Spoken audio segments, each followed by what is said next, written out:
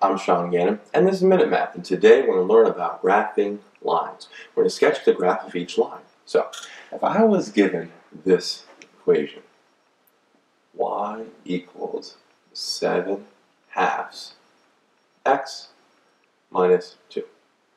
Okay, 7 halves x minus 2. Well, first thing I'm looking at here is our b value, our y-intercept, okay, where it crosses the y-axis. Well, we have a -2 right there. So we cross the y-axis at -2, and now we have 1 point, right?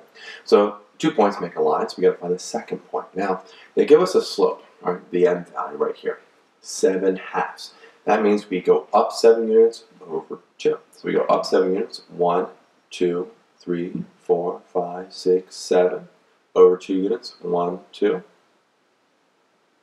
There we have it with a point 2, comma 5 right there, okay?